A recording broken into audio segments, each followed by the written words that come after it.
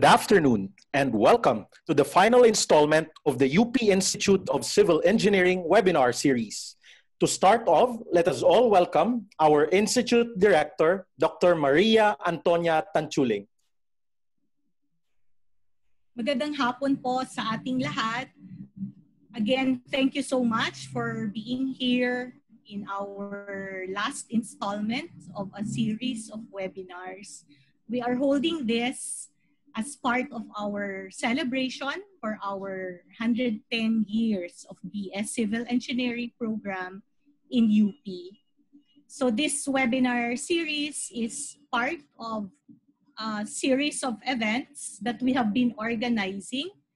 Most of them are on its finishing stages, so it's getting exciting. So just to share with you, we have a photo and story contest. Please check it out. We really have very interesting stories there. And we're going to announce the winner.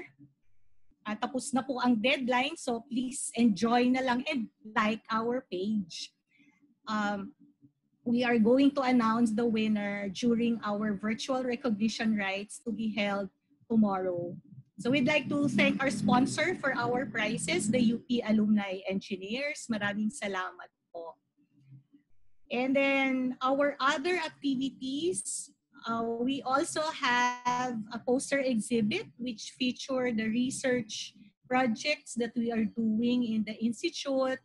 So all of them are in our Facebook page. So some of these projects you can see on the screen, like we have on solid waste management. We have something for the rehabilitation of Manila Bay, for the arsenic removal in groundwater and transportation management software, and also on child road safety. So these are just some of the projects that we are doing and are featured in our page.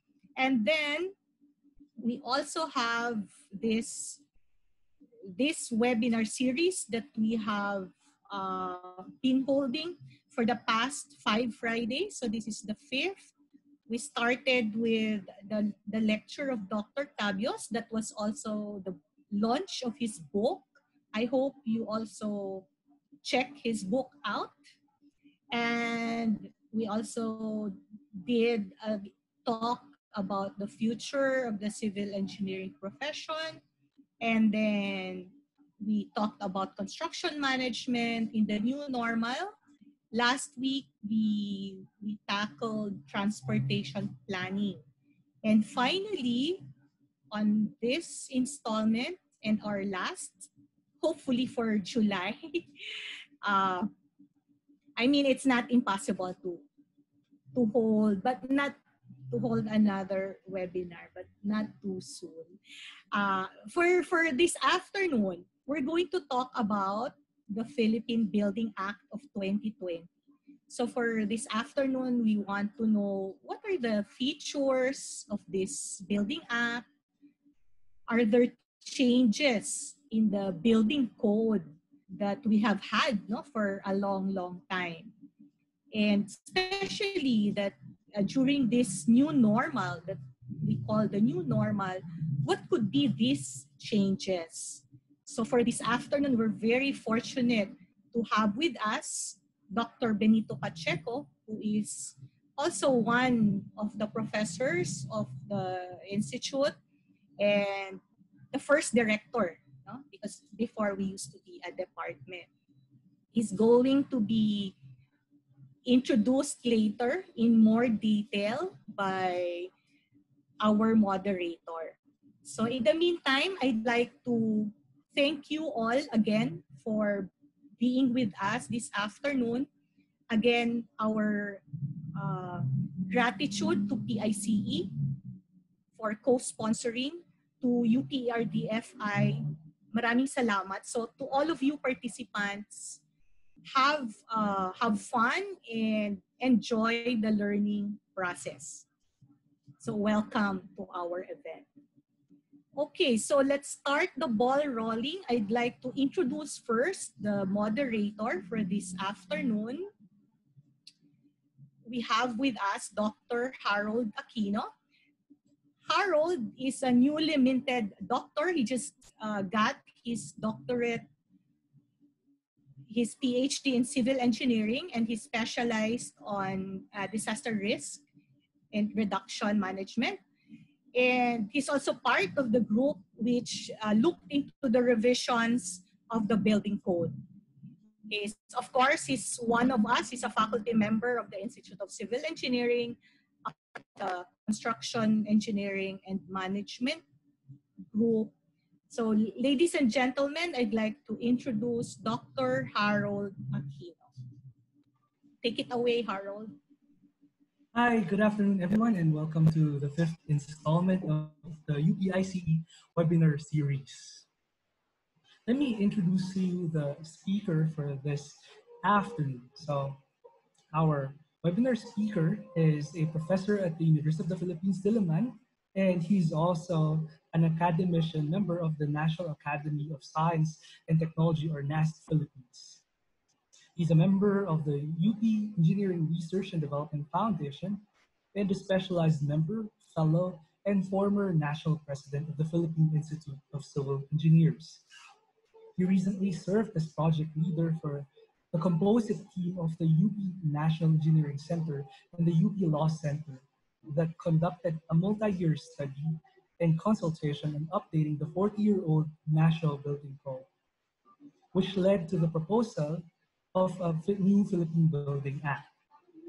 His field of specialization is disaster risk management. The said project involved nearly 40 researchers from various disciplines and more than 400 direct stakeholders from various sectors. Ladies and gentlemen, I'm proud to introduce to you someone who I consider personally as a mentor and one who I look up to, Dr. Benito M. Pacheco. Take it away, Dr. Denise.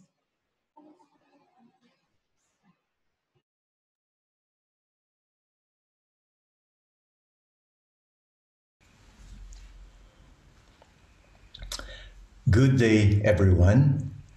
Thank you for the kind introduction.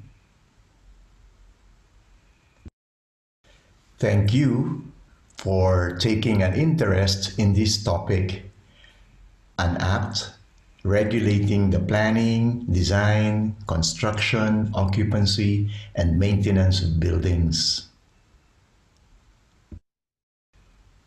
Let's start today with Isaac Newton's residential building, or house, or home. Incidentally, he also worked from home for many months in those years of an epidemic. Let's continue today with Newton's science, which is mostly what we continue to use in the engineering of buildings. So, if we all act according to laws of physics, such as F equals ma, all our buildings will be safe and resilient, right? Well, the bottom line is it's the opposite. Actually, there is much more that is left to do. And please allow me today to explain by way of the following outline. This outline. First, why we need the new act or law by Congress, in addition to the classical physics laws by Newton. Second, what are some of the key features of the proposed Philippine Building Act or PBA of 2020? And third, how the new PBA of 2020, once enacted, will need again a lot of science, technology, and innovation in its subsidiary regulations and standards in order to really work. Shelter is the shortened title of my presentation today. Shelter is possibly a solitary house like the residential building of Isaac Newton. Shelter is possibly a hub or node or server for communication. Indeed, shelter is in the middle of the many concerns that we're addressing these days.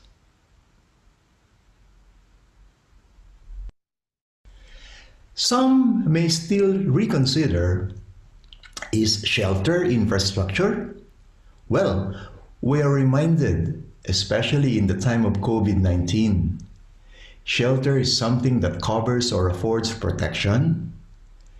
To shelter means to protect people, property, activity.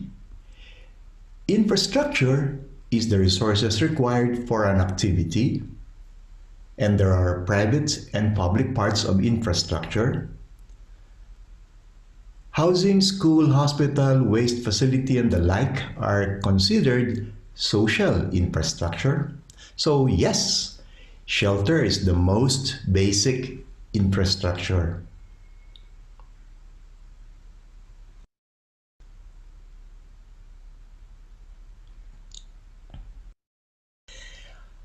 How about buildings? Is every building a shelter? What will the Philippine Building Act of 2020 say? Building is any temporary or permanent structure anchored to the ground for the shelter, enclosure, or support of persons, animals, plants, produce, products, machinery, or chattels. So yes, every building is a shelter and more. Occupancies in buildings can be as varied as the following types. So people of all walks of life are concerned about buildings. People of all walks of life may have a grievance or complaint to make or a suggestion to give about long-standing concerns over the years and decades. For example, unfair legal arrangements, ineffective administrative arrangements, outdated technological arrangements. For more than 2 years, the UP National Engineering Center and UP Law Center facilitated the most recent comprehensive study and review of the National Building Code of the Philippines and its implementing rules and regulations, including conflicts among other laws like the Fire Code of the Philippines or the Local Government Code, examples of legal problem, including contradictions among government offices, example of administrative problem, including hazards that are scientifically less understood and materials or methods that are technologically less familiar, examples of scientific and technological problems. More than 400 participated and contributed, coming from private sectors and government agencies. Debated were literally dozens of major issues and hundreds of provisions.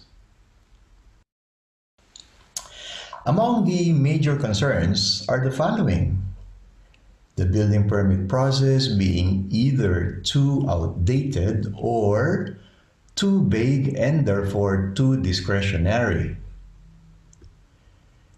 The design of buildings being unconscious of multiple hazards. Old buildings being orphaned by the professionals after 15 years. The retrofit of old buildings being a legal, administrative, and technological dilemma. What to do about it? And yes, interagency and multisectoral council to review and update every 5 years or sooner, that's been needed since yesterday. For example of dilemma, and for about 20 years now, we have been debating publicly about the West Valley Fault that transects Metro Manila. Is it right that the thousands of houses, structures, or buildings constructed in the vicinities of such hazards that have been identified after the fact be left to chance, the chance and risk of major disaster? Well, buildings are exposed and vulnerable to earthquake and other hazards, and so are we, the occupants.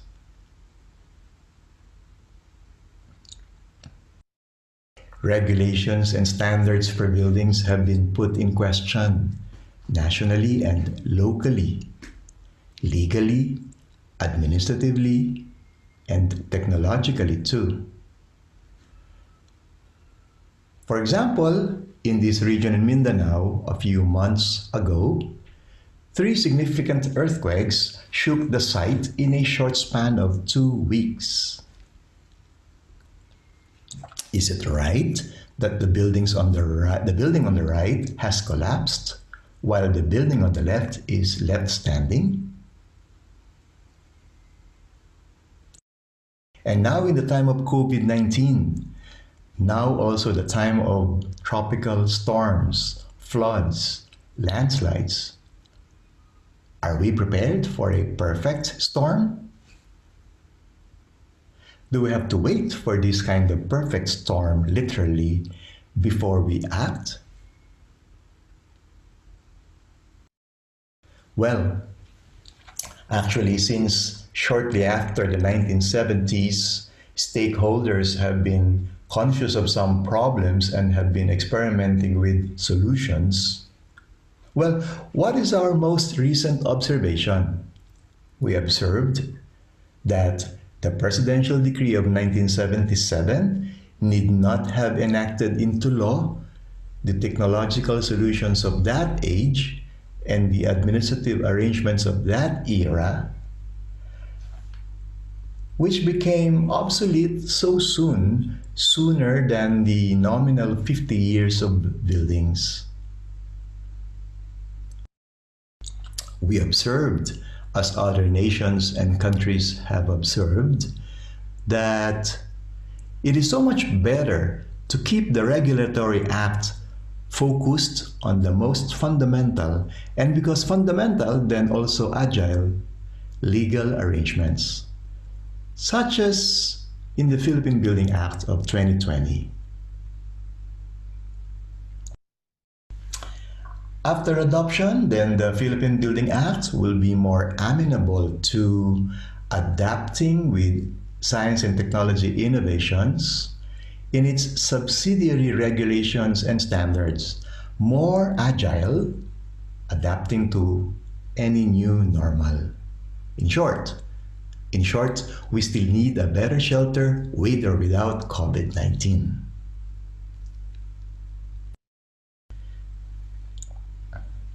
Sabi natin sa Ambisyon 2040, komunidad na matatag, maginhawa, panatag. Sabi natin sa Philippine Building Act of 2020, gusaling matatag, maginhawa, panatag. The PDP 2017-2022 includes the mainstreaming of disaster risk management into our infrastructure. Also, NEDA, our National Planning Agency, agrees that it's time, even overdue, to reform the framework and be more responsive to issues and developments currently.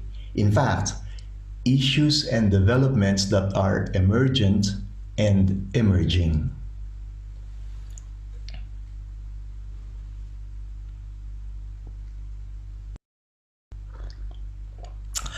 Our long-standing concerns are so pervasive that we need to reform the very framework that holds everything together, or barely holds everything together. Part of the so-called problem, I think, is the multiple usage of the term code without clear hierarchy. The comprehensive reform starts with a new Philippine Building Act. The comprehensive reform certainly does not end there. It must reckon with other coexisting laws. Administrative regulations and technological standards will have to follow in a more deliberate and deliberative manner. As it happens, after more than 100 years and the world is visited upon by the current health pandemic, more than ever, the public health, public safety, or public welfare is recognized as an endeavor by all of society. It's a priority by the Congress to reform legally. It is going to be also a reform in administration. It is going to be also a reform in technology, or even a technological revolution. Legislate major reforms. That is the jump start that we need. And we thank many representatives in the previous 17 Congress and in the current 18 Congress for their bills and resolutions. We thank our senators too. Convinced by previous comprehensive studies and consultations, our national lawmakers are enacting major legal reforms as we speak. First among those is to streamline the building permit process. Then to design buildings to be more resilient against multiple hazards. Then to assess old buildings. To incentivize retrofit of old buildings. To create interagency and multisectoral building regulations and standards council. To review and update every 5 years or sooner. We need to make it simpler for simple buildings, include those in the regulation, do not exempt nor take those for granted. We need to apply the more complicated process to special buildings only. We need to make even more transparent the regular process of regulation for regular buildings. When we think about it more deeply, being multisectoral stakeholders and multidisciplinary professionals, what do we find at the bottom line? We find that the newly introduced BRSC, Building Regulations and Standards Council, will be the legal springboard for more objective and collaborative building care. So, after the jump, start by the legislative, a marathon awaits the executive. Execute partnerships that will have to be the grand scheme among all of government, including, among others, the Department of Public Works and Highways and the Department of Science and Technology. In fact, among private sectors too. And collaborate in the compliance and the enforcement. That will have to be the social contract between the governed and the government. Some may choose to pinpoint who are the few who are responsible, but under the proposed Philippine Building Act, many will have to share responsibility. That is why the new BRSC Standing Council will engage not only government regulators but also private proponents as listed here, joined by academics, educators, and researchers, because regulations and standards must benefit from advancing knowledge, skill, and attitude.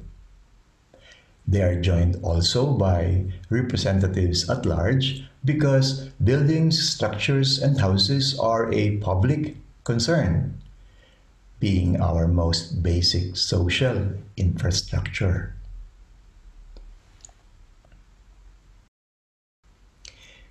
Meanwhile, among us, building professionals and contractors in particular, and the science and technology community in general, we may ask, is there room for science, technology, and innovation in this most basic of infrastructure? Yes, there is. Not just a room, but a whole building. Seriously, the challenge continues for affordable safety, security, health, comfort. The challenge continues on the many concerns that we are addressing these days, including, for example, ICT or information and communication technologies. The challenge continues. For example, as ICT becomes ubiquitous more and more, there are really many technological reforms, even revolutions, that can improve most of our buildings in terms, for example, of basic documentation, or some of our most special buildings in terms of virtual twin modeling, for example, of the physical in real time or near real time for monitoring and maintenance in future. After all is said, what can we do about shelter? We urge and support the Office of the President to certify the proposed Philippine Building Act of 2020 as urgent for the improvement of our buildings, structures, and houses, our most basic of social infrastructure. We urge and support the House and the Senate to approve and co-implement this act, reforming the system of regulations and standards for various types of public and private buildings in the country, proposed, existing, or old. We urge and support the various government agencies, particularly the Department of Public Works and Highways, and the Department of Interior and Local Government, and private sectors, to engage partner government agencies and private sectors in crafting and updating periodically the regulations and standards for buildings, mainstreaming disaster risk reduction and management. We urge and support the various government agencies, particularly the DOST and the NEDA, and private sectors, to collaborate across agencies and sectors in the compliance with building regulations and standards and the enforcement of the same, infusing with research and development in particular, and a culture of science, technology, and innovation in general. Together, let us infuse the regulations and standards for shelters with a culture of science, technology, and innovation. Before I end, I would like to thank again the participants and contributors to the study by the University of the Philippines National Engineering Center and University of the Philippines Law Center from 2016 to 2018, coming from private sectors and government agencies. And for today's presentation, I would like to thank my son for 3 original paintings, my daughter for a critique of my slide design, and my wife for the long-lasting support and the short haircut. All of us working from home, all sheltering at home. And I'm sharing my email address below. Please email me for more collaboration. Let's discuss some more and act more. Let's remember Isaac Newton. His motto was apparently never at rest. Keep working towards resilient and sustainable buildings. Thank you for joining.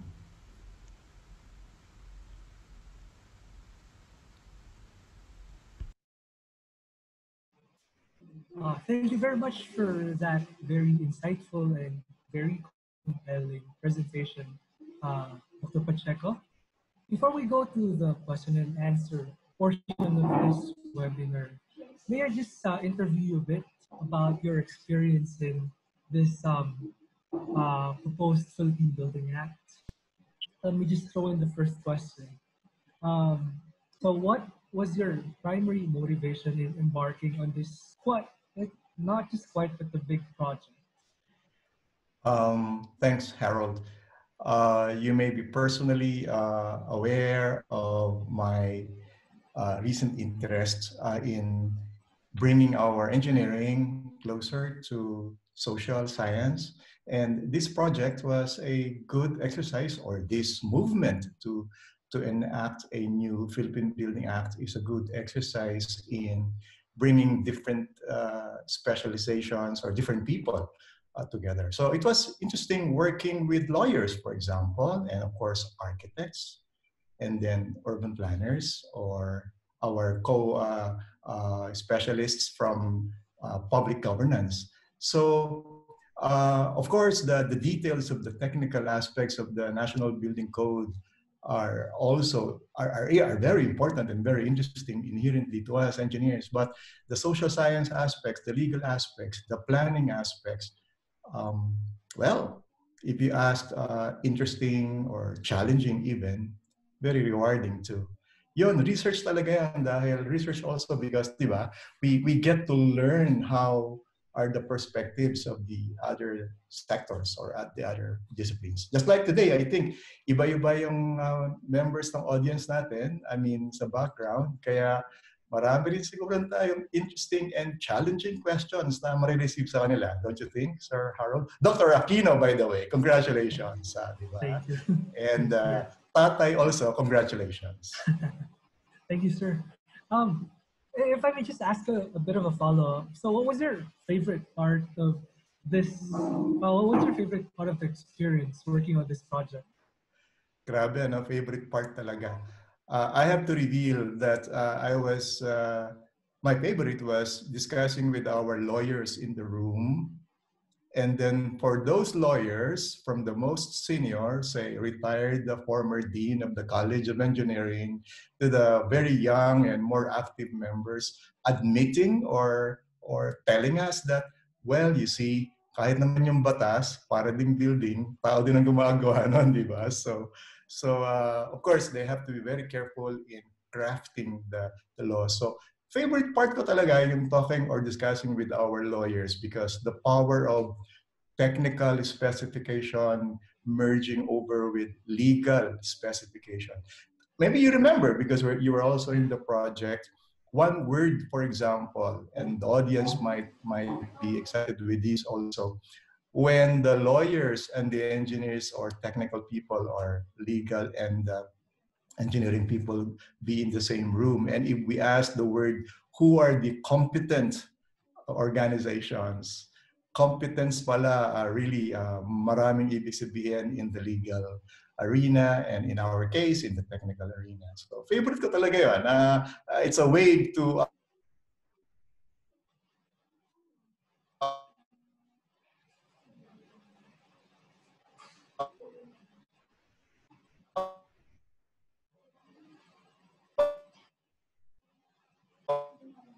or the housing industry, because in every case I mentioned, merong mga very controversial maybe or difficult issues that they bring to the table. So favorite in that sense. Huh? Thank you for for answering the candid question, sir.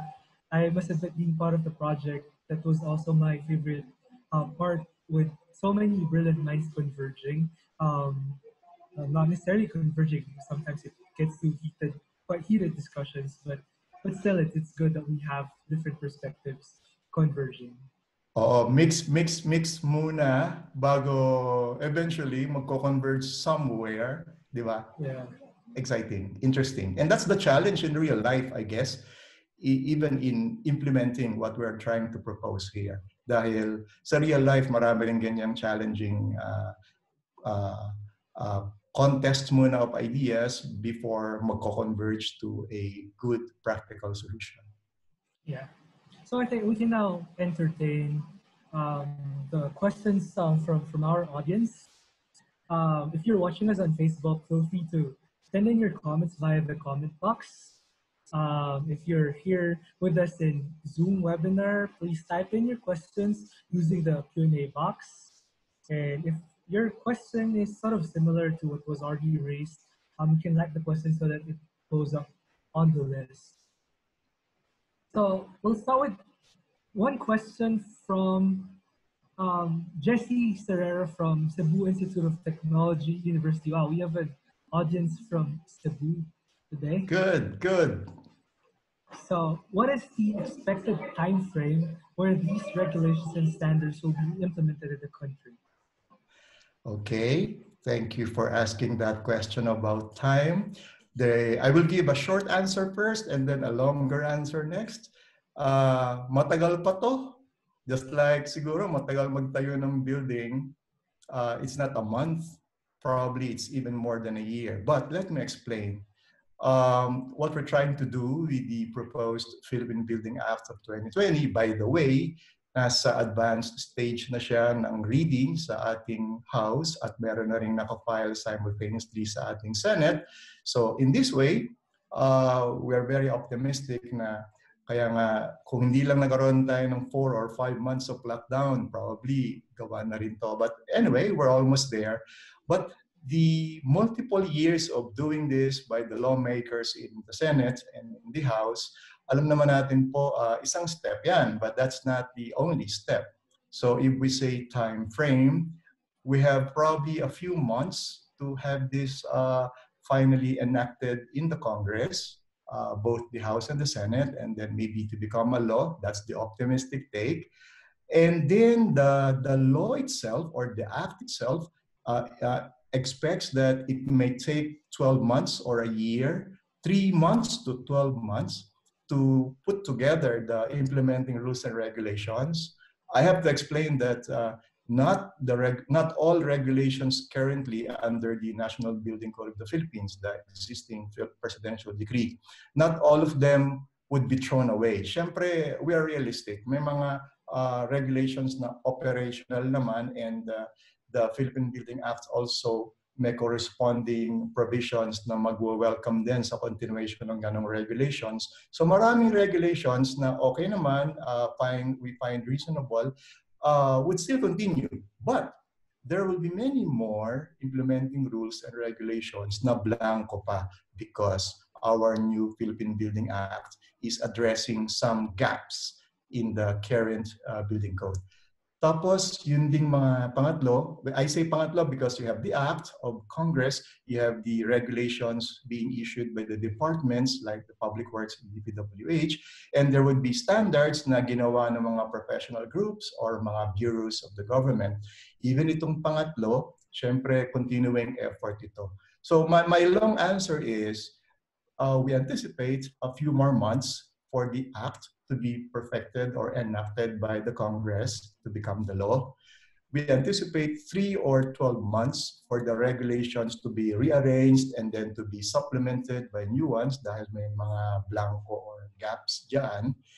And the standards, ito naman continuing work ito. And now I would like to throw in the point that the Philippine Building Act itself imagines that there's a continuing or regular cycle. Every 5 years, mayroong regeneration ng mga standards. So the time frame, a few months to get it started, a year to get it really covered fully with regulations. And I would say every 5 years, meron na magkakaroon na, bago po ito, magkakaroon na under this new law ng bagong regular cycle of renewal and update. So I would say once the PBA is in force, every year may pinag-uusapan ang buong community na possible small additional change, magiging continuing process. So the short answer, sana po 3 months or a few months. Sulatan nyo na yung mga congressman natin sa mga senators natin na wag na itong makalimutan. Baka natabunan na siya na lahat sa isip natin. But it's one of those things na just like a real building, it really takes all this time to build it and then to remodel it. So we're about to have the Act of Congress, and then in 1 year, all of us will be called again to comment on regulations. And then paulit-ulit na po yan. Every year within 5 years, may cycle. So in time frame, to answer it very in summary, continuing process po ito. Pero the big milestone can come in the next few months. So Jesse, I hope that answers your question. Baka iniisip niya, itatapon na niya yung lumang libro or lumang code ng National Building Code. Wag muna natin itapon. Maraming parts dyan related pa rin sa i-re-adopt na regulations. Pero yung bagong arrangement, makikita natin sa next edition in a few months. Yeah. So our next question is from Engineer Williamson Mangubat from Bahrain. So it's morning there. His question, good morning from Bahrain. In the Philippine Building Act, did the authors of the act consider the sustainability requirement before a building is constructed? Yes. Sir Harold, you know this also, and we'd like to confirm to all our viewers that in the new Philippine Building Act, being a product, as you see, of the current times, very conscious po tayo sa Building Act na hindi lang strength of materials or hindi lang economics or cost ng materials ang iniisip natin dyan at nilalagay sa batas na binabantayan. But yes, yung sustainability. Maraming explanation, I believe, kung what sustainability may mean. But as you know, we could probably mention 3 aspects of sustainability. Bukod sa sustainable because the material, yung alam ng mga engineers, no, wear and tear, and over time, it will keep its own original properties. But that's only the technical part. The economic side also is sustainable, being it's affordable and it's worth it. And the environmental side also, that it's not going to cause much detriment to the environment. So the real question maybe is how is this sustainability consideration given a big or good place in the new Philippine Building Act? It is going to be one of the stated high objectives of the PBA, and also the enforcers of the PBA are mandated to see to it that considerations or sustainability ratings of materials and methods, even locations, are included in the design itself, not only in the construction. Of course, in the construction itself, the same PBA would be now giving in not only rules but incentives to the construction industry to look into the sustainability of the materials and methods that will be adopted. And by the way, I'd like to end that answer by saying the PBA will not be very prescriptive, yung tipong do this, do that, this way, that way. Yung pong ating PBA, ang mangyayari, medyo performance ang sinasabi niya. Sabihin niya, please aim to make your building last for so long, or if it's not perpetual, make sure it's easy to repair. And then it will leave, the PBA will leave the details of how to do this or what material to use sa choices pa rin ng mga designers. So, hindi naman siya masyadong straitjacket. But, sasabihin sa atin, let's aim for not only strength, but also sustainability. Yes po, high objective po yan doon sa objectives ng PBA. Thank you, sir. And I hope that answers your question, Engineer Williamson Mambubat. We have one question closer to home. So it's from Sir Tito Aliga of Hershey. Oh, Sir Tito, hi. Long time no see. So he says, Salamat, Benny. I wonder if we can cite a couple of specific changes, say in the engineering design and construction code and practice, that have been included in the 2020 PBA. I guess 43 years would have been significant items. Okay. Let me answer the question this way. Just to cite some examples, I would try to cite 3 levels of examples na magiging changes. One is, let's start with the very technical dahil siguro marami sa audience natin are engineers ourselves and that. So for example, sa technical aspects po, sa ngayon, parang frozen dun sa Presidential Decree 1096, even a minute detail like how high should the parapet wall above the roof should be to prevent fire from, as we know, objective nun, to prevent fire from crossing over from one property to the next.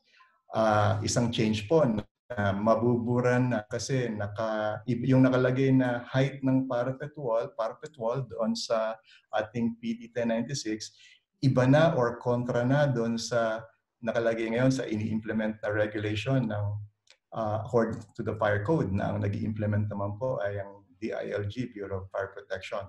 So there will be things like this na dati-rate naka-embed or naka-hard code, ika nga sa program, sa ating Presidential Decree 1096 na very technical, i-revise na. And it takes a law to a Philippine Building Act to revise that dahil na-freeze nga po siya, na technical detail, pero na-freeze doon sa Presidential Decree. That's one example sa ating level ng very technical.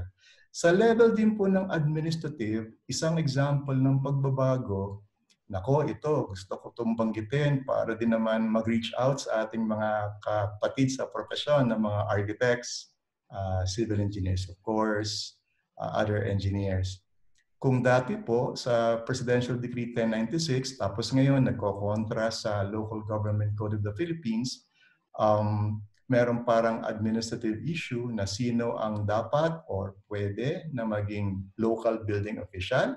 Dito po sa Philippine Building Act, inaayos na rin na may sitwasyon na maliit na town na maaring concurrent, yung municipal engineer pa rin ay maaring maging concurrent na local building official. Pero sa malalaking syudad na napakalaki ng trabaho, sinasabi na ng batas, sasabihin na ng bagong batas na magkakaroon kailangan na ng separate na opisina ng local building official. At doon, ang kwalifikasyon ng sino ang maaaring mai-appoint para gumanap na local building official, maliwanag na maaaring architect, maaaring civil engineer.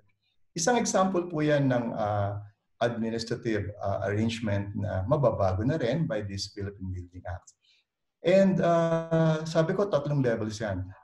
Ang pangatlong example ng pagbabago na maaari ko po sanang banggitin ay tungkol naman sa kung merong carrot and stick para sa pagpapaayos natin ng mga bagay-bagay. Babanggitin ko ngayon po yung mga penalties.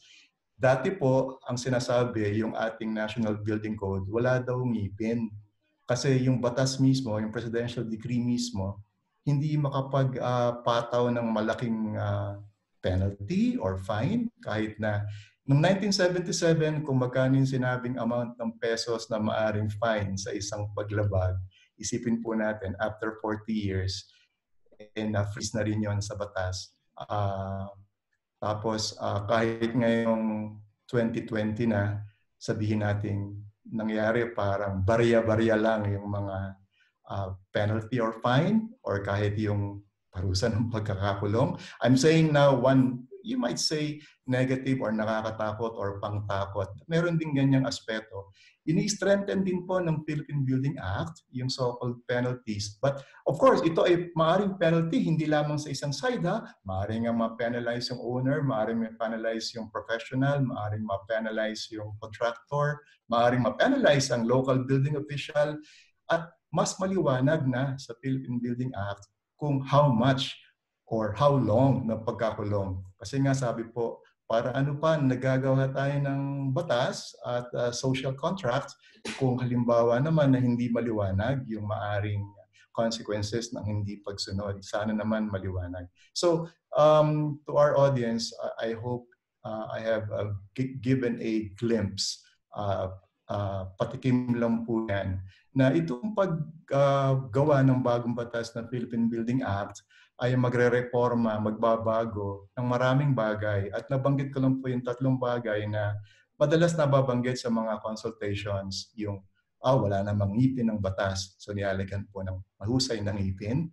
At inaayos naman yung paghahati-hati din ng mga responsibilidad para yung ngipin naman na yun hindi kagat ng kagat in the wrong parts, no? Tapos, kung sino ang mga pwedeng gumanap ng trabaho ng local building official, isang example din, inaayos din yun. O yung mga kalit-litan or specific na technical details, sana hindi na magko-conflict sa iba pang mga regulations and standards, inaayos din po yun. Like yung mga harmonization, as I said, ng provisions ng Philippine Building Act alongside sa Fire Code of the Philippines. Mamaya siguro mababanggit pa natin ng mga ibang pagkakaiba, pero napakarami po ng mga pagkakaiba. Kaya nga, doon sa ating review project, di ba, Dr. Aquino, pinagumpisahan natin na reviewin yung mga maaring revisions sa mga regulations lamang. Yung mga level lamang ng department pwede nang i-issue. Only we arrived at a conclusion na marami-rami yung mga major na hindi kayang ang Department of Public Works and Highways lamang or yung professional association lamang through a standard ang magbabago. Kaya umabot tayo sa ultimate level na yun mismong presidential decree ay papalitan, i-rearrange. Hindi po natin itinatapon lahat ng laman ng PD 1096. Maraming mga na-rearrange at nakasama pa rin sa PBA. Pero maraming nadagdag. Kaya po, 3 levels yun. At I just gave 3 examples at different levels. Thank you, Doc Benny, and I hope that answers the question. I know we cannot go into the details, but Edsel Hualga from the UST Faculty of Engineering asks if there are design requirement changes in the PBA 2020. Yeah. Di po ba yung Philippine Building Act, kagaya ng sinasabi sa title, batas siya para i-regulate or igiya at bantayan lahat ng aspeto mula sa planning hanggang sa design, sa construction, maintenance, pati nga yung pag-condemn or even pag-demolish ng buildings, syempre ibang study yun pero covered rin. Ang tanong ng ating audience ngayon ay sa design part kung merong pagbabago.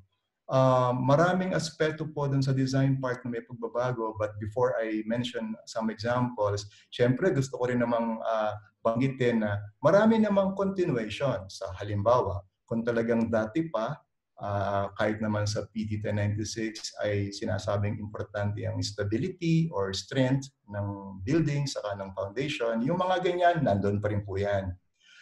Ano po ang mga maaaring pagbabago sa design? Ito halimbawa, let me give an example na gumagawa na po ngayon ng requirement na dapat mag-design ng so-called, example po ito, pero marami nagtatanong. Meron ng requirement na kailangan mag-design ng mga structures or buildings na gagamiting so-called permanent evacuation centers. Let me clarify that dahil may mga nagtatanong, I think, sa advanced question. Hindi po ibig sabihin ng permanent evacuation center ay relocation. Hindi po ibig sabihin yung totally lumipat na yung occupants. No? Ang ibig sabihin po ng permanent evacuation center, mga building na Doon madalas maaaring pupunta ang mag-evacuate kung may mga event like typhoons. Pero syempre, temporary lang ang kanilang paglikas doon. Sa madaling salita, halimbawa, hindi na po dito gagawin na ang ating evacuation center, wala lang eskwelahan, wala lang basketball court. Yung eskwelahan, hindi naman dinesign yun na merong bathroom, comfort room, kitchen, and all. Di po ba? Or basketball court. Hindi naman yung dinesign na may magandang dingding para sa protection sa ulan or sa hangin or something like that. Sa madaling salita, sinasabi po ng bagong batas na ito, yung mga evacuation center, isang klasifikasyon o isang type yan ng building. Bigyan niya ng design. Hindi yan kahit ano pwede dahil emergency lang. Bakit hindi pwede? Alam naman natin, nakakailanganin natin yan once a year or once in a few years. Bakit ba walang design? That's one example. Marami po pong ibang example ng design na maapektuhan ng Philippine Building Act. Halimbawa, pinapalakas yung requirement na lahat ng buildings, hindi lang yung emergency or evacuation, lahat na ng buildings, palakasin ang consciousness sa energy efficiency saka water efficiency. Maaring sa ngayon, ang dinig natin, ito ay mga optional, yung masarap, mabuting gawin to. Pero sa PBA, talagang sinasabing, so umpisa pa lamang pag-isipan yan. At halimbawa, merong asyong aksaya, kahit sabihin niya na kaya ko namang magbayad, gusto ko yan, private building ko yan, pwede siyang mapigilan ng regulasyon. Hindi ka namin papayagan na magtayo ng building na 100 times ang konsumo ng elektrisidad dahil against yan sa sustainability. So, those are just two examples ng mga maaaring pagbabago. Yung binabanggit kong example ng asyong aksaya, syempre exaggeration yon. Pero, ang bottom line is, hindi como private owner tayo, pwede tayong maging aksayado. Hindi ba? Kasi yung social responsibility natin na wag nating higupin lahat yung energy o wag nating higupin lahat yung tubig. Kailangan kasi yung i-share ng buong community. Babantayan yan, binabantayan yan ng Philippine Building Act dahil, di ba, public good or public welfare, pinabalanse. So, those are some of the examples na sa design mismo ay may mga impact or pagbabago ng pamamaraan, pag-iisip. But I have to caution na hindi naman yan bigla-bigla. Siyempre may mga transition po tayo. So kung halimbawang nalalakihan kayo sa pagbabago na binanggit kong example, ang PBA po ay may mga provision para sa mga transition dahil realistic naman tayo na hindi agad-agad magagawa yan. Pero magmula ngayon for the next 50 years or who knows, 110 years, parang ang ating civil engineering, dumidireksyon na tayo doon. So, yes, sa design po, maraming babaguhin sa pananaw, sa technology, sa mga allowed by law to regulate even the private owners. Okay, we have plenty of interesting questions here, but I think this one is quite interesting. So this question is from Teresito Chotoito. Will this act also solve the conflict between the architecture law and the civil engineering law? Oy, mga kababayan, wala namang conflict. Wala namang conflict. I don't even want to use the word conflict. I think the word that is probably more accurate is sinasabi may overlap. At secondly, hindi po natin paglalabanin yung isang law versus another law. Hindi po ba marami namang law na nag-regulate ng iba-ibang professions? I understand kung bilangin natin sa PRC, mga 45 yata, yung mga regulated professions. Kaya alam natin kung may 45 professions, meron ding 45 na professions, nagde-describe kung sino-sino ang pwedeng bigyan ng lisensya at karapatan na mag-practice ng ganong profession at paano naman sila nire-regulate para nakikita kung wala silang malpractice at paano din sila nire-recognize kung sila ay specialist na. Tuloy-tuloy po yun. Itong PBA po, yung Philippine Building Act, ay walang babaguhin doon sa 45 ng mga professional regulatory laws. Kaya kung ano ang law ng architecture, yun din yun pa rin. Kung ano ang law ng civil engineering, yun pa rin. Kung anong law ng electronics engineering, yun pa rin. Kung ano ang law ng interior design, yun pa rin. Ang PBA po, I must tell you, ang naisip na approach sa consultation din sa ating mga legal minds sa College of Law, ang binabanggit po sa Philippine Building Act ay generic na building professional. Tapos po, sinasabi doon sa PBA, nandiyan pa rin siyempre tuloy ang role ng Professional Regulatory Commission para iba-ibang building professionals ay kino-qualify pa rin. And then, thirdly, sinasabi ng PBA, let those different professions participate or be qualified as building professionals. So, kung meron sabihin na overlap, hindi conflict, overlap, ang example po niyan parang ganito. Meron tayong batas tungkol sa health ng mga babies. Pero yung batas na yan tungkol sa health ng mga babies, hindi naman sasabihin na ang pwede lang magpanganak ay komadrona o ang pwede lang magpanganak ay nurse o ang pwede lang magpanganak ay medical doctor. Rather, sinasabi na each one of them maaring mag-perform ng ganyang duty basta ang iniintindi ng batas, yung kapakanan ng baby. So dito po, ang iniintindi ng Philippine Building Act, yung performance ng building.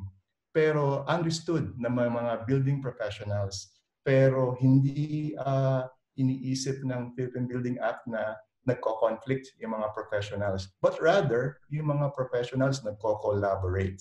Kung may konting overlap yung mga scope ng mga professionals, yung kanilang mga professional law, at saka ang National Building Official din naman, in coordination, inaayos yun lahat. Kasama by the way, kasama nga pala sa Philippine Building Act, yung merong Building Regulations and Standards Council, magkakaharap doon yung iba-ibang professionals, pati PRC representative, magkakaharap doon yung mga opisina, para walang conflict. Collaboration lang. Maybe a little bit of overlap, but for the sake of our buildings, mas mabuti po yung maraming tumitingin, nagtutulong-tulong kaysa yung kukulangin tayo sa professionals. So, for example, my own brother is an architect too. And syempre, personally, wala naman tayong problema dyan. And it's only a matter of paano hati-hatiin yung mga trabaho para sa collaboration or paano rin mag-contribute ng ideas. So, hello to our architect friends. I remember there were quite a good number of architects in the team when we formed when we drafted this Philippine Building Act. Say again? There were quite a good number of architects then in the team when we were working on Building Act. Oo naman. We made sure po, sinigurado po natin sa umpisa pa na ang mismong yung team na nagre-review, nag-i-study ng old law, current law, at magpo-propose ng bagong law. Siyempre po, kasama natin dito ang mga urban planners, mga architects, mga local government or governance specialists. In other words, aware naman tayo na iba-ibang building professions or iba-ibang sectors from the beginning, may tendency na baka isipin natin parang nagko-conflict or yung lawyer makipag-conflict sa engineer.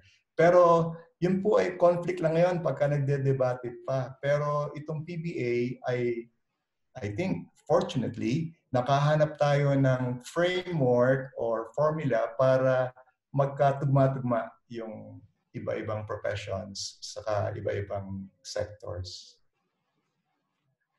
Another interesting question from our audience, from Marcelino Mendoza. How does the new Building Act address red tape and discretion on the part of building officials? Naku relate na relate ang audience natin dyan dahil kahit na hindi tayo engineer or architect, pero kung nag-a-apply tayo yung owner, so red tape. Dalawa po or maybe tatlo ang mababanggit ko na paraan kung paanong itong Philippine Building Act ay tumutulong i-alleviate or isolve yung problema ng red tape. Ang isa po na very clear, konektado itong PBA doon sa mga recent natin na batas, pati yung amendment. Di po ba, meron na tayong ARTA, yung anti-red tape, at yung recent na ease of doing business. Nire-recognize po doon sa PBA na talagang yung building permit application process being a business process sa opisina ay may commitment ang opisina na may time limit yung applications. So yun po. In other words, ang first answer ay itong PBA ay aligned sa mga recent natin na batas na nagsasabi ng anti-red tape sa lahat ng klase ng opisina, and this is included. Ang pangalawa po na paraan, yung PBA nakagawa o naglagay ng bagong sistema ng building type classification. Let me explain this. Para bang, halimbawa, may pila. Isa lang ang pila. Halimbawa, sa grocery, mamimili ng 100 items o yung isa mamimili ng isang item lang. Or yung isa mamimili ng 10 items pero pare-pareho naman. Multiple, say, 10 grapes, 10 kilo ng grapes pero pa rin naman grapes. Dito po sa PBA, isang malaking pagbabago para ma-streamline yung building permit process at mabawasan ng red tape. Merong classification ng simple buildings or simple structures, may classification na regular, at may classification na special. Sometimes, di ba, nung pinag-uusapan natin to informally, parang siopaw o parang something na alam nating meron namang simple, lalong padaliin sa fast track na window sila. Yan po, isang paraan. Pero I must say, kahit yung special structures, bibilis din po dito ang pagpo-process. Bakit? Paano? Kasi kahit na special yung structures, sinasabi na sa batas, saka dun sa regulations, kung ano-ano ang criteria para masabing special. Para hindi mo alam, special kaya ito? Punta ka sa building official. Tapos yung building official, isang buwan bago babalik sa'yo, sabihin, ay, special pala yung building mo. Dagdagan mo pa yan ng gantong dokumento, ganyang whatever. Para bang late discovery? Hindi po. Sa PBA, dahil nga sa umpisa pa lamang, maliwanag na kung anong type sa tatlo, simple, regular, special.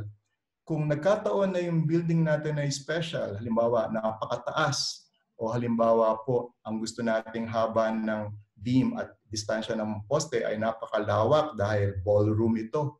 O halimbawa po, gagamit tayo ng materials na napakabago. In-encourage din naman yan, pero dahil bago ay hindi pa masyadong tested.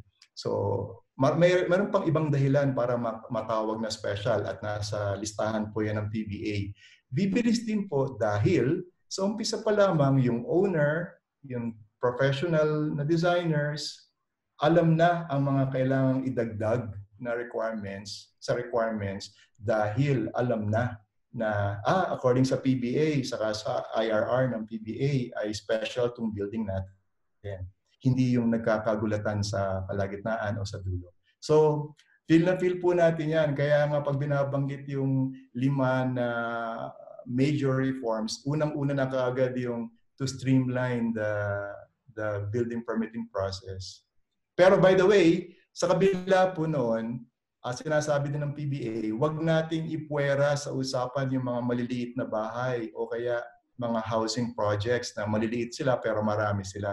Kasama rin po sila sa regulation pero meron din silang we may call simplified permitting process dahil i-recognize ng PBA na yung maliliit na bahay at buildings, mas simple din dapat ang pag-check niyan. Okay, thank you, sir. This question is a bit specific, but it's been asked quite a bit. So a number of the members of our audience asked this. Has there been changes or reinforcements in the requirements on earthquake recording instruments for buildings? Nako ha, Earthquake Recording Instruments, ERI.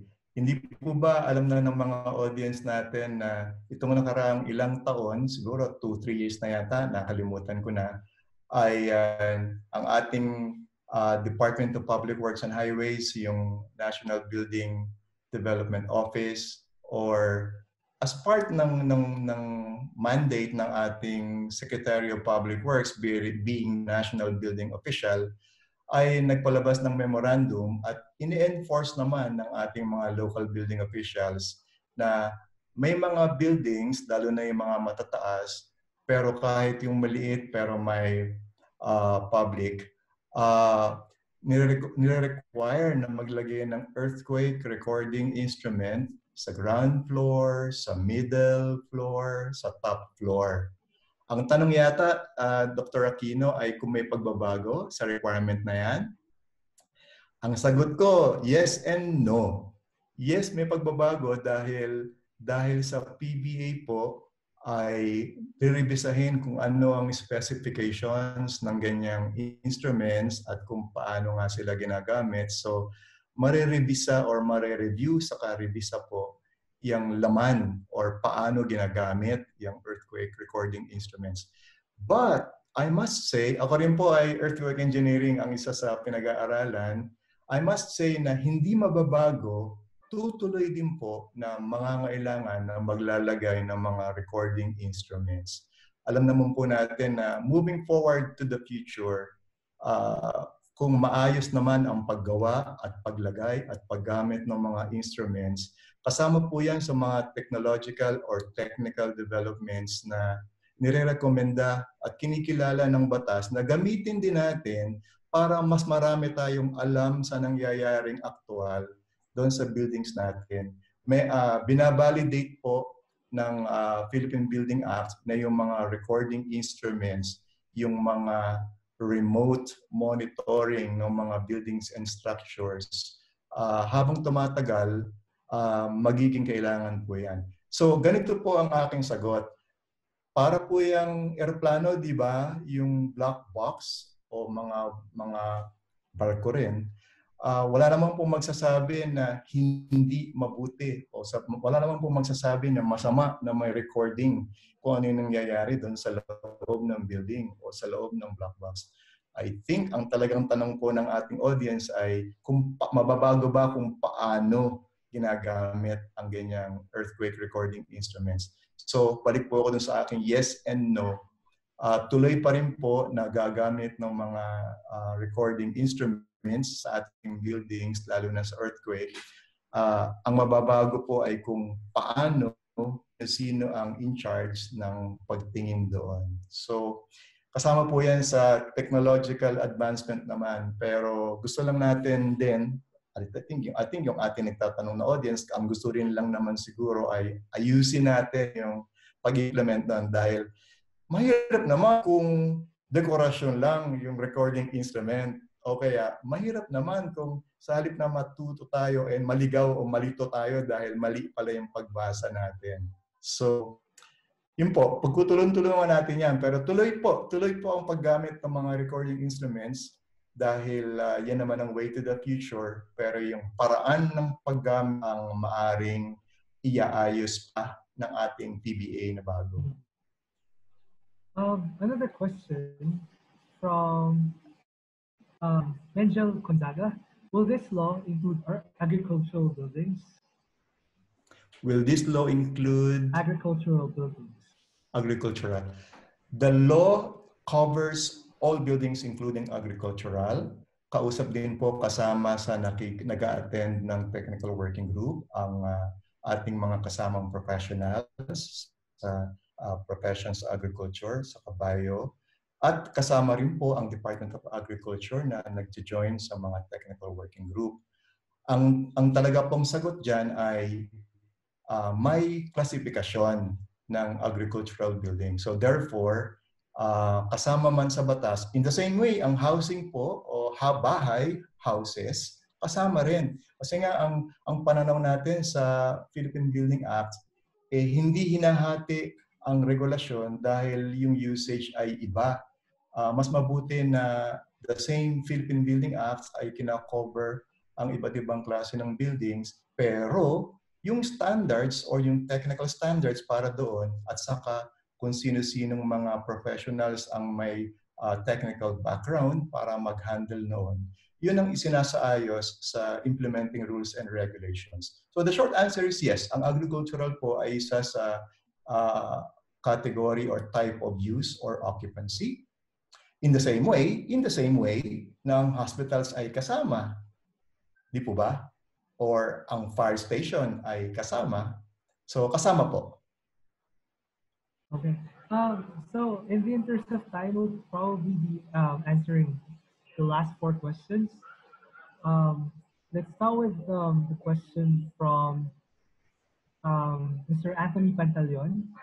So, good day. There's currently a pending Senate bill on the integration of NTC in the Engineering and Architecture Board exam and curriculum. What's your position on this relative to the proposed changes in the PBA of 2020?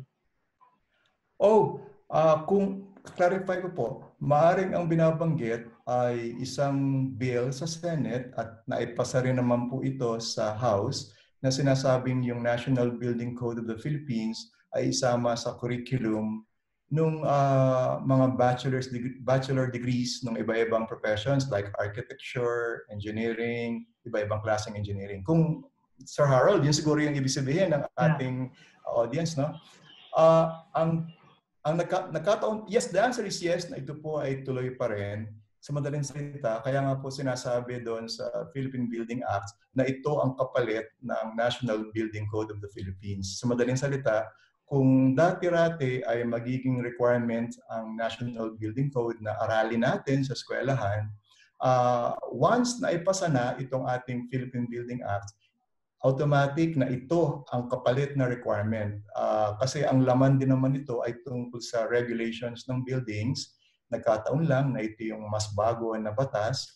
So yes, kailangan naman po talaga na pag-aralan to, part ng ating technical training dahil dito tayo mag-uumpisa ng yung ating technical training, hindi lang yung law of physics, di ba? Sabi ko nga sa ating presentation kanina, we learn hindi lang yung F equals MA, kailangan matutunan din natin kung ano yung mga acceptable or tama according sa law by people like batas or even laws of economics, kung ano yung mga pinag-aagrihan na sustainable or economically viable. So yes, yung requirement po na proposed na gawing part ng curriculum, yung National Building Code, ipapalit po doon ang requirement na pag-aralan din sa curriculum itong Philippine Building Act.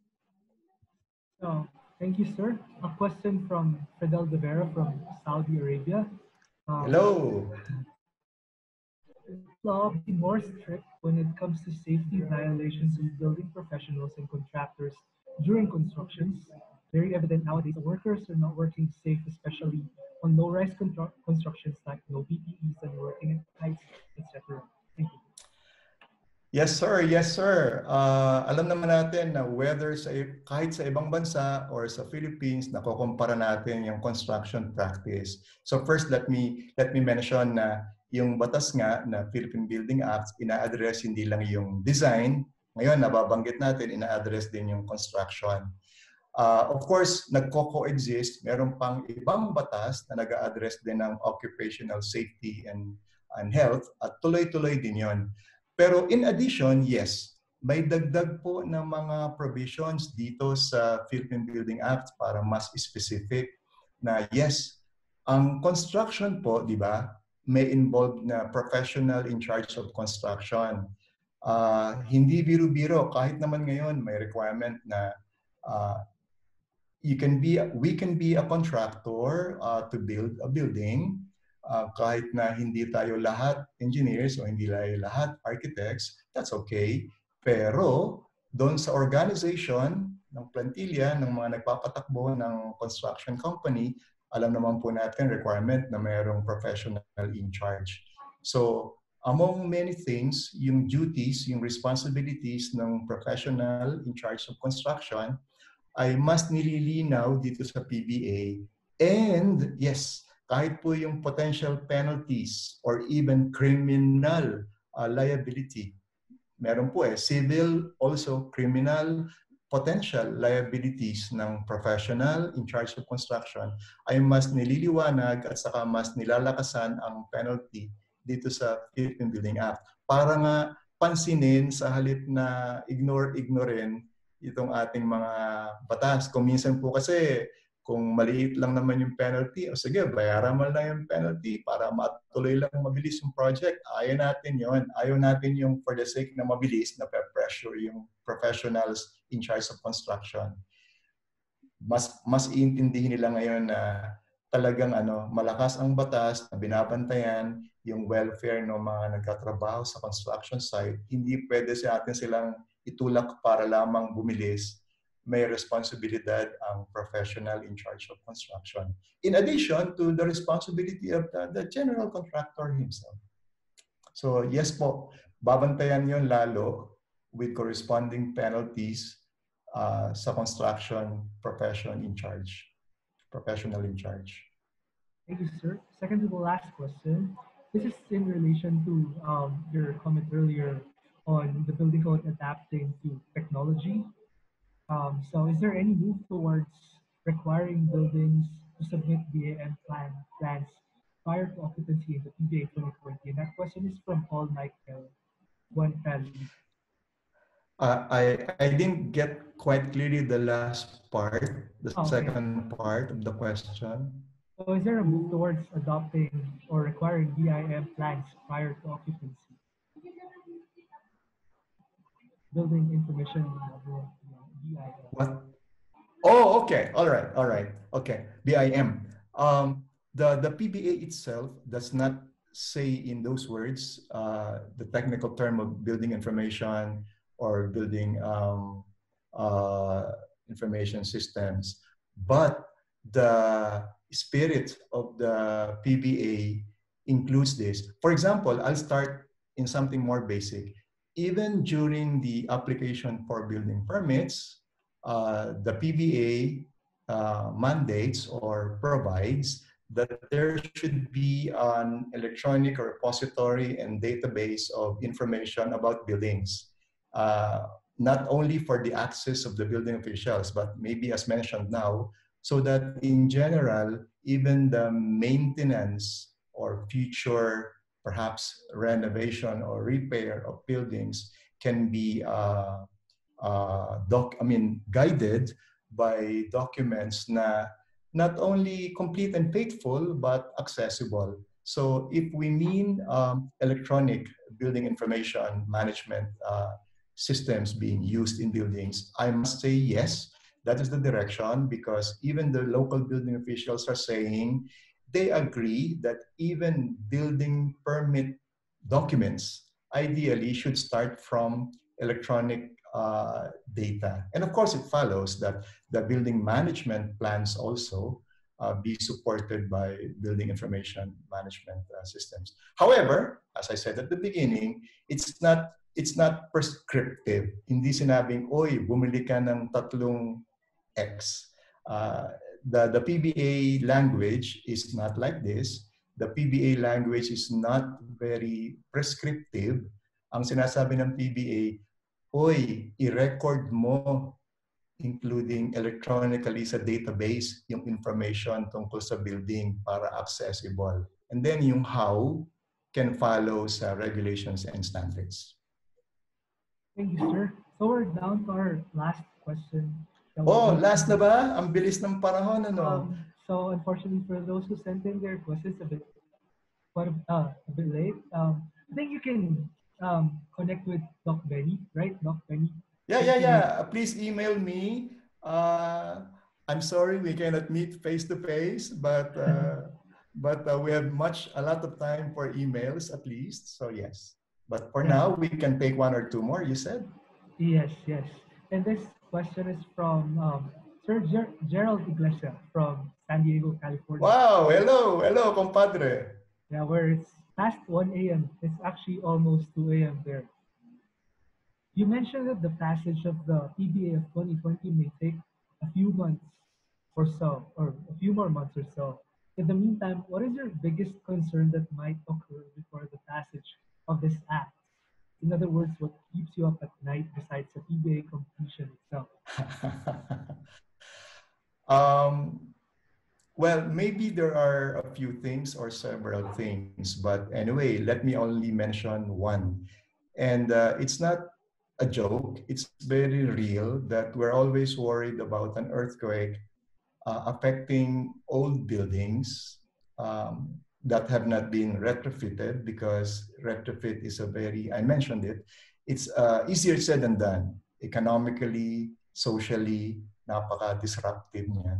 So our research team at UP, as you know, have been involved. We have been involved in the scientific study of scenarios of earthquake in the Greater Metro Manila area. It's very real that the density of buildings and of course other structures, including bridges and other hard structures in the metropolitan Manila, are genuinely very exposed, and many are still very vulnerable.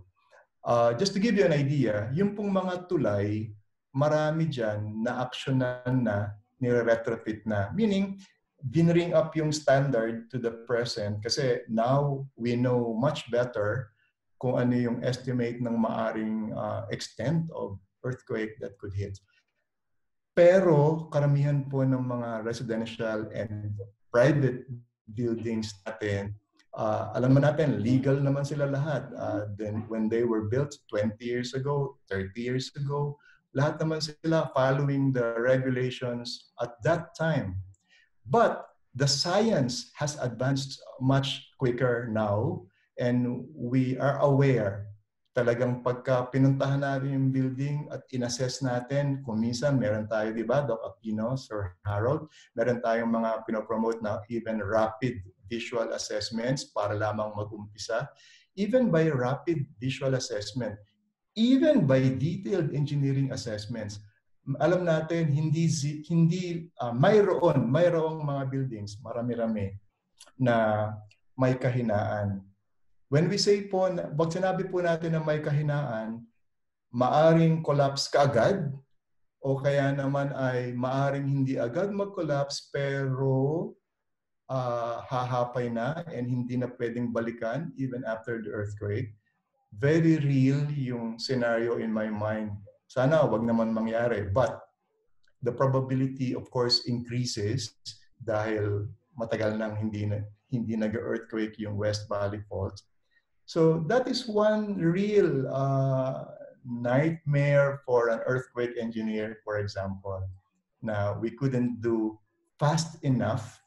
Pero by the way, ang national government nag-iisip, nagpaplano, but the speed of implementing assessment and retrofit of old buildings, unfortunately, is not very fast. Pero itong PBA would accelerate this because sinasabi dyan na kasama ang private owners para mag-cooperate na i-assess ang building. At kasama rin naman ang gobyerno para mag-incentivize na matuloy ang retrofit, including the private buildings. So, Dr. Iglesia, my compadre, and at the same time, you may know, he's not only a civil engineer, but a lawyer now.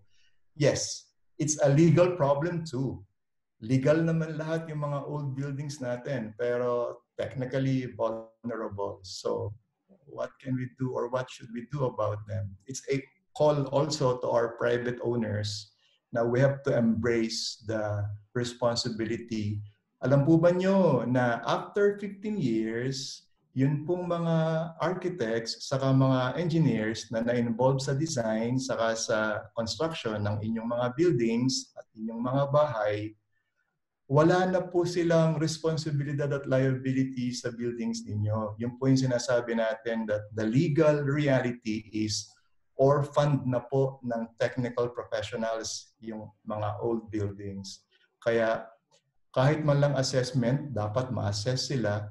Kung minsan, makikita natin may extra strength and resilience naman pala yung building, edi okay pa tayo. Pero madalas po, madidiskubre, ay, sa standard pala ngayon, kukulangin na pala itong building o itong bahay na ito. And then, pagtulong-tulungan po natin kung ano ang pwedeng gawin to reduce the risk and our vulnerability. So that's one that scenario nightmare that can happen anytime. Sana wag, pero may chance, may real chance. Thank you, sir. The final question is from Sir Dante Briones. Is the government construction sector complying or receptive to these? After all, the bulk of construction right now is from the public sector because of the Build program. Yeah, I must say outright na ang ating construction sector, ang ating government cluster promoting construction, they have a buy-in into this. Hindi naman po kasi itong Philippine Building Act would slow down construction or increase cost. Hindi naman po yan automatic effects. Rather, talaga pong yung participation ng maraming professionals to be involved in the design, in the supervision, yan ang kailangan mag-active tayo. So madaling salita, yung budget po ng gobyerno para magpatuloy ng maraming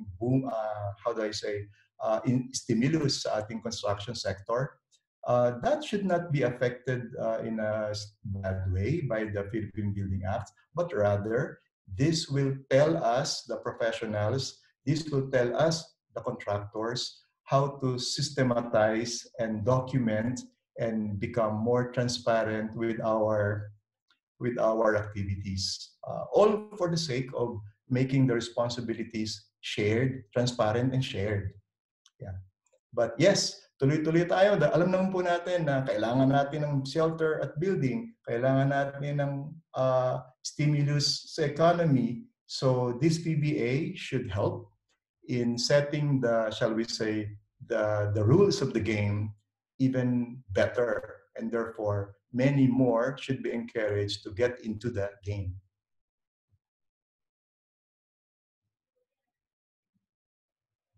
So I hope nasagot natin yung, di ba, Sir Harold, nung mag-umpisa tayo, sabi ng ating audience, mga 60% may familiarity sa National Building Code, current. I think that was a very good sign because it means na dahil sila din ng audience natin ay mga citizens na dapat sumusunod sa ating regulations. So alam naman natin na very well na mayroong ganong regulations, hindi basta-basta. The others are not very familiar, pero I'm sure may idea rin na merong batas para dyan. Siguro dinedelegate lang nila sa mga professionals or officials. Yung second question about saying na before our webinar, 60% ay hindi familiar dito sa bagong ginagawa na Philippine Building Act. Gusto ko lang pong banggitin na isang assurance na, di ba, Sir Harold, yung ating study team, we were very conscious na kung sakali man na may recommendation ng repeal ng PD 1096 and adoption of new PBA 2020, yung lahat po ng parts or practical still relevant parts from the PD 1096 at yung corresponding nilang regulations, there is a good provision of transition para kumonekta dito sa PBA. Kasi gusto natin smooth transition, hindi biglang disruption at hindi na alam kung anong susundin na regulation. So I hope, and maybe by now you share with me the hope na matagal man to ginagawa at alam natin na ang batas ay batas pero tao rin ang gumagawa at hindi man tayo familiar until 2 hours ago. Sana ngayon on board tayo to confirm to our congressmen and our senators na ituloy na po natin yan. First big step nga yan eh. Sa second step, meron pang regulations. Sa third steps, meron pang standards. And all of us in the audience today, sana mag-participate dun sa discussion at recalibration and modification, updating ng mga regulations and standards dahil yung mga detaling yan, kagaya nga ng sabi ko kanina, aayusin pa rin natin yan. pero binigyan na tayo ng PBA ng bagong framework kung paanong magsama-sama.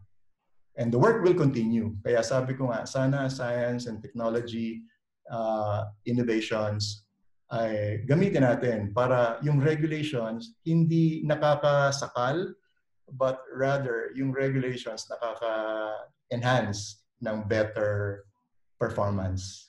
So I hope our audience will be with us dahil 3 months is a big step and then 1 year for implementing rules and regulations. And every 5 years, dapat nagsalita tayo as a community kung ano na yung tama pa, alin yung for updating, or ano yung even visionary for the future. Welcome din po yun, yung thinking of the future, like the next 110 years of engineering. So, Thank you, sir. And I hope our audience are as inspired and as compelled to actually support this endeavor by si Congressman Romeo Momo, one of the sponsors sa House of Representatives, I understand, may be listening or watching sa Facebook Live. It's a proof na syempre nga po nasa isip lagi ito ng ating mga lawmakers, and now more in our audience, we hope. Thank you very much again, sir. And I guess we're closing our webinar. Now, thank you so much to our speaker, no, Dr. Pacheco. Palakpakan po natin siya. That was a very long lecture, no? So I hope kayo napagod and we learned a lot from your talk. As you mentioned, no, we really hope that our audience had gained new knowledge. No, when we started, we asked them about their knowledge about the building code, the new building act. No, so we hope we were able to contribute to increasing your knowledge on those topics.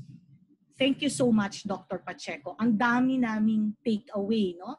The best of all, I think, would strike is marami. Kayo nga dapat ang nag-closing remarks. Pero I think what struck me really is about not considering other similar laws as conflicting, but rather maybe overlapping, but something that we can take advantage of, that there are more of us, no, more professionals looking into these issues on buildings. Thank you so much. And of course, to Dr. Harold Aquino, maraming salamat for moderating this afternoon's session. And then, so just to share with you, this is the last of the 5 webinars that we have organized, and to share with you, we were able to reach a wide audience. Thank you to this new platform. No? For this afternoon session, we had a live audience. Right now, there are 176 participants in Zoom, but earlier it reached 180, 185. And then in FB Live, you have additional 80. So that's a lot. That is something we cannot reach in a physical conference. And as you have seen, we have guests, no, all the way coming from America, like Attorney Engineer Iglesia. Maraming salamat. And from so many other places also, like from the Middle East. So just to share with you, para po itong wedding, same day edit, nandiyan na yung ating webinar for this afternoon.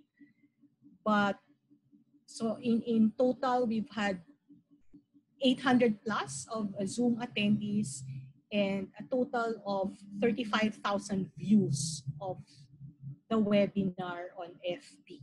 Naisip ko lang nga, Dr. Pacheco, no?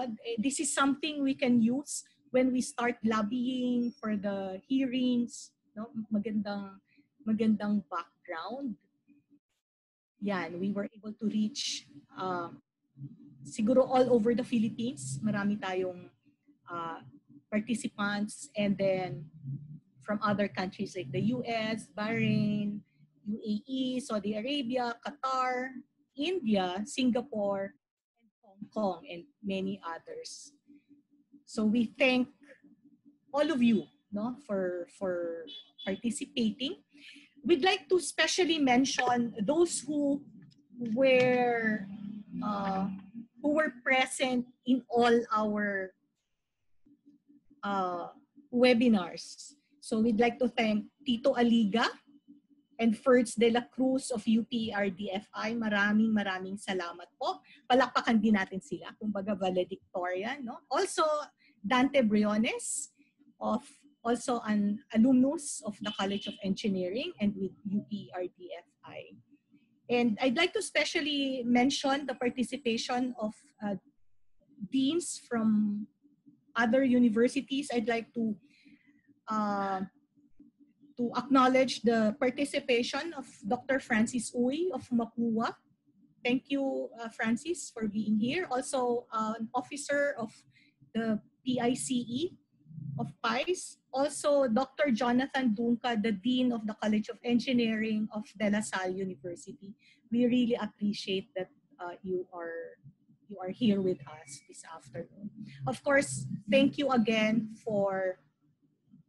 thank you to PICE, no, for the support. We wouldn't have reached this big audience without your help. Maraming salamat. So maybe I'd just like to reiterate now, when we look at all the webinars that we had, I think one common thread that is or one common takeaway from all of those webinars is that we should be integrative, we should collaborate with other disciplines.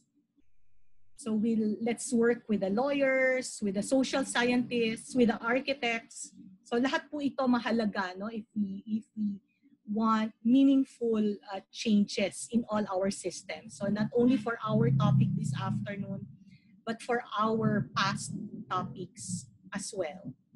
So with that, thank you din po sa aming mga technical support. Maybe you can turn on the video para makita nila sinong nag-email sa kanila. Thank you, Leia Jola. She celebrated her birthday yesterday, pero nagtatrabaho po siya para sa ating webinar. Ay, nag-off ka agad.